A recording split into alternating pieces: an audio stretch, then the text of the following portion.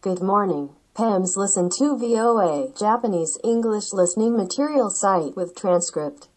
The North Korean curious about North Korean defectors leaflets. Kim Yo Jong's hardline strategy backfires. Yonggi Co., Monday, June 22.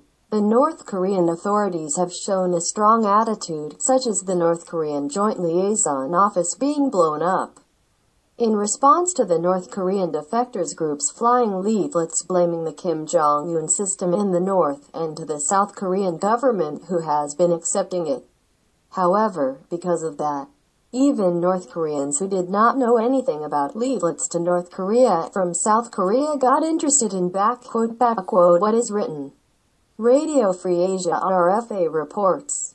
The reason for this was the story of Kim Jong-un's younger sister, the first deputy director of the party, Kim Yo Jong, which was published in the labor newspaper of the Korean Labor Party this month.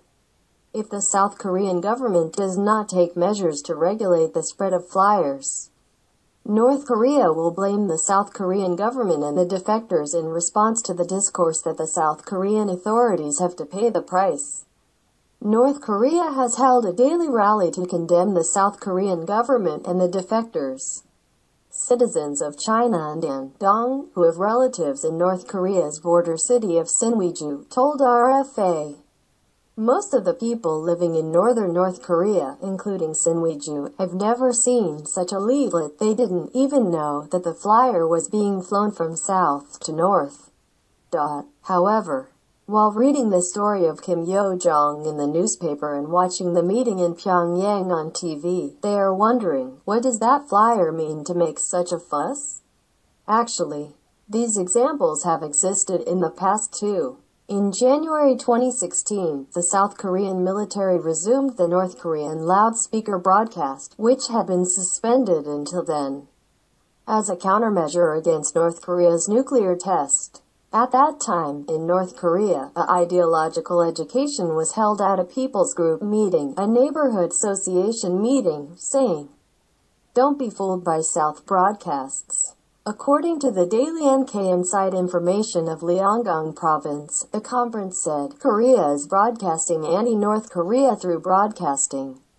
It should not be betrayed by Kun Park's anti-North Korean opposition campaign, and you must not betray your nation and your people, it said. On the other hand, the residents were curious that I didn't know that South was broadcasting.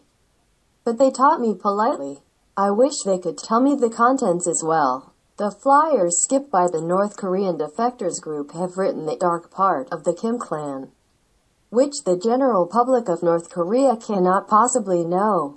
If you know it and tell it, it is a dangerous content that will definitely lead to the death penalty. But authorities can't even touch on those facts. Thus, the interest in secrets written in flyers that has sprung up in the minds of North Koreans could eventually turn into a bomb that overthrows the authority of a dictator. In the first place, the more secrets the public knows, the more likely it is that the national leader will have many weaknesses. That's all. Thank you. Listen to VOA.